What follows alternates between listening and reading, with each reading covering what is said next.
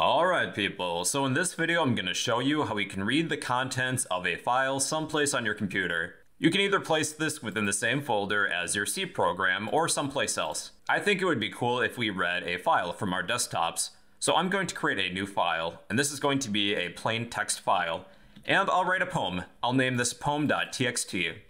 Here's my beautiful poem.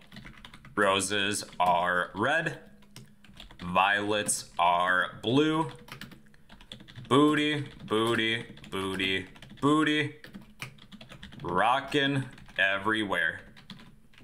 Okay, I'm going to save, and then I'll need the file location of where this is located. I'm going to right click, go to properties, and copy this file path, and save it for later.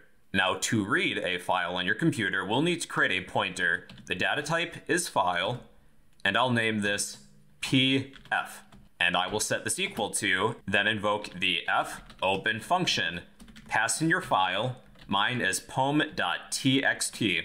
So if this file is not within the same folder as your C program, you'll need a relative or absolute file path. Since this file is on my desktop, I could use an absolute file path.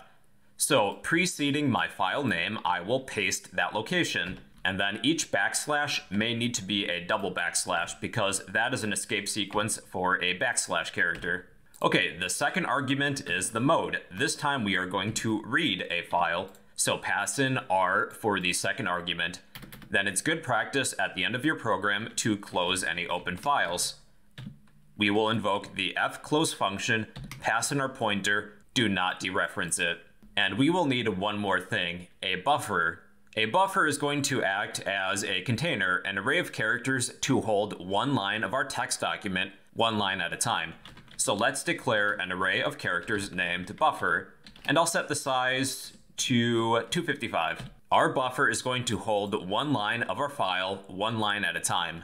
And to read a single line from our file, we will use the fgets function, and there are three arguments.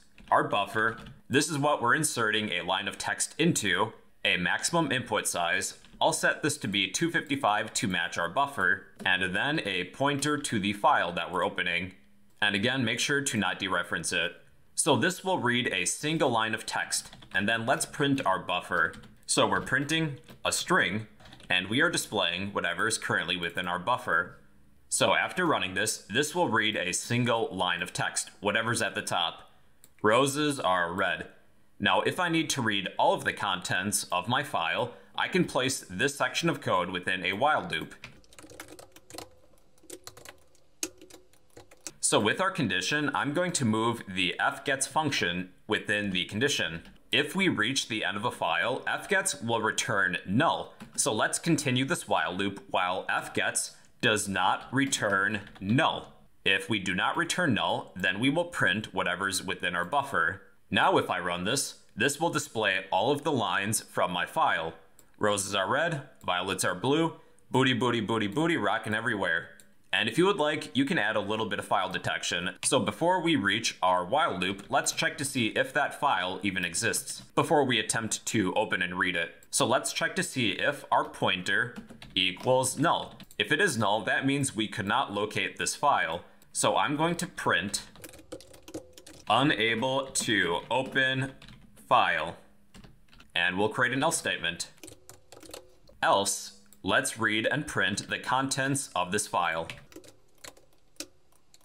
Okay, so let's say I get the file extension wrong. Let's say I'm looking for an HTML file named poem, and I try and read this.